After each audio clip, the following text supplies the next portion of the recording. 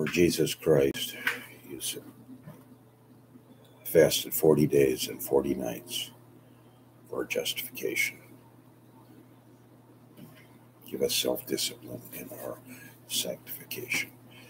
Well, we're with Professor Leslie Williams' Faith Untouched, A Short Life in Cranmer, Chapter 3. And we're going to be talking about Henry VIII, but it's got a collect here. Almighty God, which dost see that we have no power of ourselves to help ourselves, keep thou us outwardly in our bodies and inwardly in our souls, that we may be defended from all adversities which may happen to the body, and from all evil soul thoughts which may assault and hurt the soul. Through Jesus Christ. Amen. Born the second son of Henry VIII, Henry VIII was destined for the church, and his older brother for the crown, Arthur, and Henry's father, Henry VII. Let me just fast forward here a little bit. There we go. Had made a politically correct and lucrative marriage for his firstborn with Catherine of Aragon, daughter of Ferdinand and Isabella of Spain. Arthur died 1502. Their father decided that Arthur's wife should then marry his younger son Henry, thus keeping the Spanish alliance intact. When the first questions arose over the biblical prohibitions posed in Leviticus 18 and 20 concerning a man's betrothal to a brother's widow, authorities in both Spain and England sought a papal dispensation to allow the fair-haired young Henry to marry the older Catherine. Though irregular, the quest was also politically expedient for everyone involved. December 23, 1503, Julius II decreed Arthur's marriage null, decided Henry's marriage legal and sanctified from the church's point of view. Henry was 13. Catherine waited in limbo for 6 years until the marriage. Henry married her in 1508, 7 weeks after he took the throne. Catherine bore him several children, all of whom died except a girl, Mary, born in 1516. The problem was that England needed a male heir to ensure peace under the new and potential fragile Tudor dynasty. The only time a woman had attempted the English throne, Matilda, 1136, the country was thrown into war. Henry briefly considered his illegitimate son, Henry Fitzroy, as a possibility for the crown, making him Duke of Richmond when he was 6, loading him with titles and property. Even Fitzroy was a little iffy proposition. The dukes and nobles, some with royal blood themselves, circled, hungry for power, and no one knew for certain if they would accept a bastard as a king. At any rate, Fitzroy died in 1536. Henry VIII's father had become king after a long and bloody civil war. Henry VIII's children, Mary and Fitzroy, held weak positions. So as the years passed, Henry VIII became obsessed with providing a stable heir. The people backed him in desiring a smooth transition from king to king. Nobody wanted that much bloodshed again.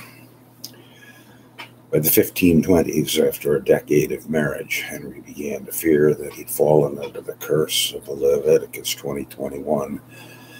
If a man shall take his brother's wife, it is an unclean thing.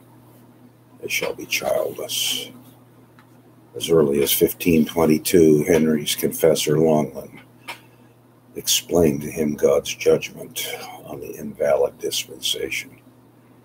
Henry believed that his marriage was morally wrong and he was receiving divine retribution for marrying his brother's wife.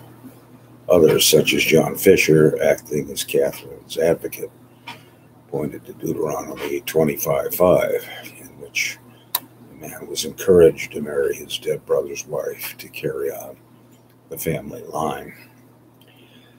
Taking his position with a vengeance, Henry set out to prove that the earlier papal dispensation allowing him to marry Catherine had been wrong, causing God to curse him with childlessness. Henry wanted his marriage with Catherine annulled so that he could marry someone else and produce a male heir. The catch was that no one could annul the marriage except the church. Otherwise, the union would be illegal and the offspring would be bastards. Canon law demanded the Pope's approval. During the 50 years from 1378 to 1439, the papacy had split into as many as 3 divisions with 3 popes. Though the Council of Constance, 1417, ended the schism, the reform of church authority remained a problem. Who had greater authority, the Pope or councils? The papacy had emerged from those years as autocratic as before. Also prominent at the time was the medieval idea of a united Christendom. The Western world, excluding England, which was not an official part of the Holy Roman Empire, was basically one entity under 2 heads, temporal and spiritual. The empire consisted of many separate kingdoms loosely organized under the emperor, and the church formed an international organization run by the Pope. Unfortunately, emperors and popes lusted after each other's power, vying for control. Popes could excommunicate emperors and kings, and monarchs could control popes with royal troops.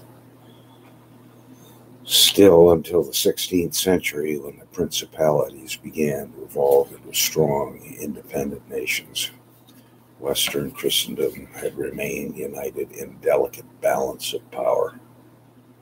When Henry's troubles began, the Roman emperor, who was none other than Charles V, Catherine's nephew. In 1527, Charles V sacked Rome. The Pope, Clement VII, therefore couldn't decide in favor of the English king without exciting the wrath of the man who held him captive.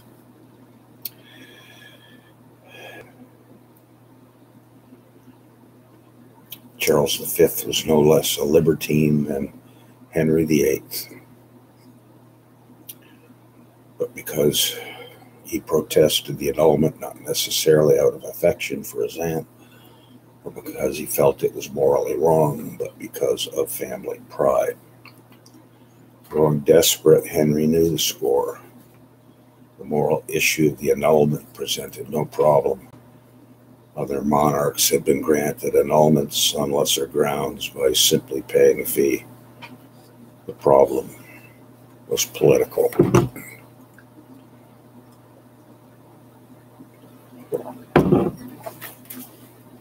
The weary, exhausting battle between Henry VIII and the Pope involved a continent-wide debate with the unity of the Holy Empire at stake. For 2 or 3 years, canon law experts, civilian lawyers, and other learned men studied the problem, debating and disputing. Catherine had her team of experts, and Henry had his. Both sides sent commissions to Rome, beleaguering Clement VII with envoys and intimidation. Henry, on the one hand, threatened to destroy the Catholic Church of England. On the other side, Catherine's nephew, Charles V, threatened to control Italy and hold the Pope hostage. Caught in the politics and held captive, the Pope could not make a decision without losing England or starting a war. So Clement VII sat on a fence, playing Henry and stalling for time. The Pope confided to the Bishop of Tarbes in secret that he would be glad if the new marriage took place, just so long as he didn't have to make the decision. Then in 1528, military actions changed the situation. The French commander Lautrec defeated the Spanish in Naples. Clement VII saw Charles V's Spanish domination coming to an end. Therefore, he could afford to grant Henry a trial with the possibility of a favorable outcome. Clement sent Lorenzo Campeggio to England for an ecclesiastical trial, but he told him to go slowly because of the situation in Italy remained volatile. Campeggio arrived in Dover, 1528, September, ordered to meet with Catherine first and try to get her to renounce the marriage. Campeggio said to the Queen, "Renounce the world, madame, enter a nunnery."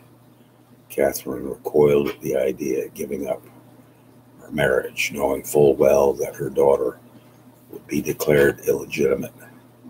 She wanted her daughter to ascend the throne as legitimate heir. The Pope knew Henry was pressuring the English Cardinal Wolsey to hasten the process, so he cautioned his legate in England to use craft and delay. Campeggio employed on a very dilatory method, slow travel, case of gout, never-ending excuse of waiting for fresh instructions. Finally, in May 1529, the long-awaited ecclesiastical trial started in the Great Hall of the Black Friars. Henry, who had suffered on the teeter of events for 2 years, was ecstatic. Unfortunately, just as the trial started, the Pope rushed news to Campeggio that the Emperor had gained military victory in Italy and instructed Campeggio that he was not under any of the circumstances to announce a decision. Henry remained ignorant of the Pope's reversal. On July 30, Henry's hopes were obliterated.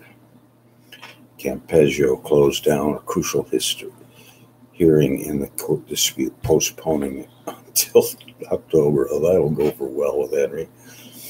He used the excuse of the Roman custom of adjourning the ecclesiastical courts during harvest. In one fell swoop, Campeggio sabotaged the king's efforts and bested the king's representative, Cardinal Wolsey. Henry felt mocked. Wolsey's power started to crumble, and the Pope's integrity suffered a fatal blow in Henry's eyes. Devastated, Henry and his entourage traveled fitfully to his palace at Greenwich. By chance, the plague swept through Cambridge in the summer of 1529. Since medical knowledge had not advanced enough to prevent or cure the epidemic, the only sure way not to catch the plague was to leave town. Thomas Cranmer, accompanied by 2 of his students to Waltham Abbey in Essex, to stay with their parents, the Cressys, as Mrs. Cressy was also kin to Cranmer. They would all lodge there in safety until the plague passed. In early August, a few days after the Black Friars trial, 2 of Henry's advisors in Henry's great cause turned up at the Cressy house. Dr. Stephen Gardner, Henry's secretary, and Dr. Fox, Henry's almoner, officer who dispersed financial aid on behalf of the king. These 2 men served as the chief defenders of the king's cause in the difficult issue of Henry's annulment. At supper time, all 3 doctors met around the table. Gardner and Fox were surprised to find Cranmer at the house. He explained about the plague and why he was there. Since they all knew each other, the king's secretary and almoner entertained Cranmer by telling him about the recent events surrounding the king's frustration with the annulment proceedings. They wanted to know Cranmer's opinion of the whole affair. Cranmer said that he really couldn't speak to the issue because he hadn't studied it, although he had apparently been on the fringes of the activity. However, he observed that the problem had been beaten to death in the ecclesiastical courts of canon law, a tactic that was getting nowhere. Cranmer suggested a different emphasis in the royal plan of action. He told Gardiner and Fox that the issue of marrying a brother's wife should be discussed with scholarly defines and decided on the basis of the authority of Scripture. Forget the canon lawyers, he said. Henry's conscience could be quieted this way, rather than him suffer those miserable delays because the Pope was prolonging the decision. Cranmer concluded that the learned men in England and on the continent should decide the outcome based on the Bible. Their authority ought to end all this shilly-shallying. In short, Cranmer felt that the question should focus on the legality of Henry's marriage to his brother's wife.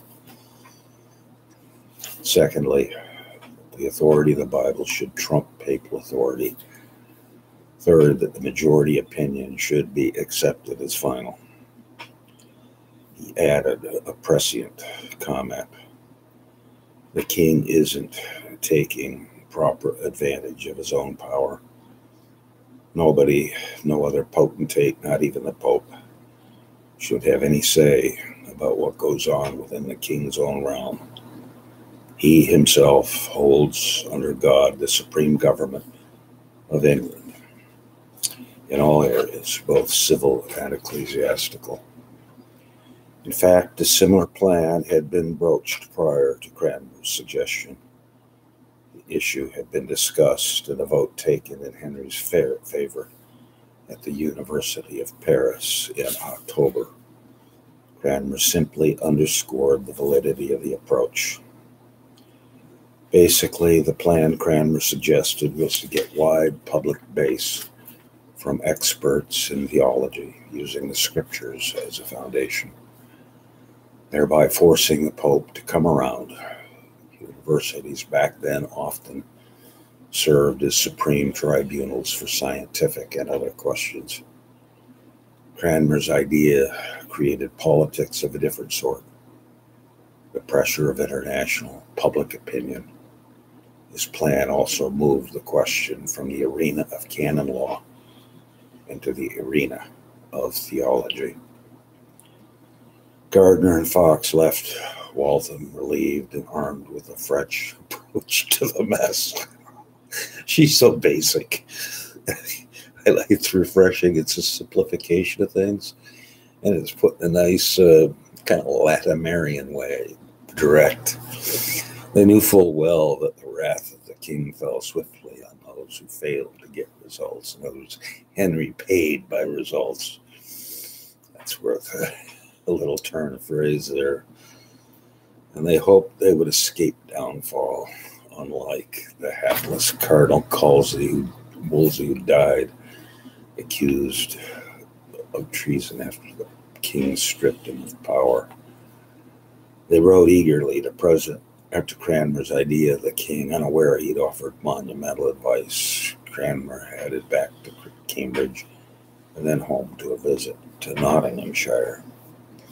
Greenwich Palace, a sumptuous red brick castle built on the river's edge near London, served at this point as Henry VIII's most common domicile and showplace. Born there, Henry had refurbished the palace to include grounds for elaborate jousting tournaments, masquerade balls, and its massive collection of swords, shields, and weapons. He held lavish parties at Greenwich to keep the English people on his side during this difficult time. It was to Greenwich that Henry had gone to fume, furious at the cardinals and despondent at his own impotence to get his annulment he wanted. The following day, the king called Gardiner and Fox to him and asked what to do to end this unending affair. He speculated that they'd have to send a new commission to Rome, and lamented that only God knew when the business would end. Fox, the almoner, said he thought of a better way for the king. Rather than making yet another trip to Rome, he'd stumbled on an idea at Waltham. Eager to hear what Fox meant, the king asked who had given him the idea of a better way to handle things. Fox informed the king that he and Gardiner had run into an old acquaintance, Thomas Cranmer, when they were staying at Master Cressy's house. They were discussing how to solve the annulment issue and settle the king's conscience at the same time. Cranmer thought the next step should be to let international scholars try the king's question using the authority of the Bible, and from there to proceed to a final sentence. At this point, Gardiner was irritated with his colleague because, according to John Fox, he'd wanted to claim the idea for himself, and the almoner had given Cranmer the credit for the plan. Gardiner tried to color the scheme, making it look as if they'd come up with the solution, but the king asked point blank where this Dr. Cranmer was. Was he at Waltham? The two advisors said that they had left him there. The king said he wanted to speak with Cranmer and told them to send for him immediately. He said, "That man has the sow by the right ear. If I'd known this device but 2 years ago, it had been in my way a great piece of money, and he had also rid me out of much disquietness." They sent for Cranmer, but since he'd already left Cambridge for Nottinghamshire, they sent a post after him to bring him to London. When Cranmer arrived in London, he began to quarrel with Gardiner and Fox. Why had they embroiled him in this huge, volatile public problem when he hadn't begun to research the issue properly? Cranmer begged them to make excuses to the king so that he wouldn't have to face Henry VIII himself. Cranmer's distress was understandable. A timid but thorough scholar, he felt he didn't have the proper background to face the king on this burning national issue. Trying to be helpful during the supper time conversation with the old friends, he'd gotten trapped into the terrifying position of becoming a key player in this national disaster, involved with a strong-willed king. Gardiner and Fox tried to make excuses for Cranmer, but their efforts were in vain. The more they tried to explain why Cranmer didn't feel qualified to appear before the king, the more the king chided them. No excuse was accepted. The king insisted that Cranmer be brought before him without delay. When Cranmer arrived, the king asked his name to make sure he was the same man Fox and Gardiner weren't into. Cranmer affirmed this to be true. The king repeated the plan they outlined at supper. Cranmer agreed that, yes, that's what he said. As Cranmer looked around at the richly paneled room, probably wilting inside and wishing that he'd never opened his mouth, the king told Cranmer that he thought Cranmer had the right angle on the problem, and that his troubled conscience could have been assuaged much earlier if he'd done it that way in the first place. Henry asked Cranmer, no, he commanded him, to abandon all other business affairs and oversee Henry's cause and to implement his plan to the best of his ability. Here's how the king explained his situation. He didn't want an annulment of his marriage to the Queen if he could be convinced that the marriage was holy and not against God's laws. If the marriage were sanctified, there was no reason for him to seek such extreme measures, because no prince ever had such a gentle, loving, and obedient companion as a wife. However, the king was afraid his marriage was doomed by God and therefore unholy. The Queen came from noble stock and had many noble virtues, that Henry said he'd be happier to stay married to her, but he didn't think God was pleased with the marriage. The scene was set in Henry's elegant, newly furnished hall, surrounded with a display of weaponry meant to intimidate all of Europe. Cranmer wore his scholar's robes and faced his sovereign, a wily and determined king dressed in royal bodice and leggings. What Henry didn't say weighed as heavily as what he did. Though Catherine was a good woman, she couldn't produce sons, and Henry felt judged for marrying her in the first place.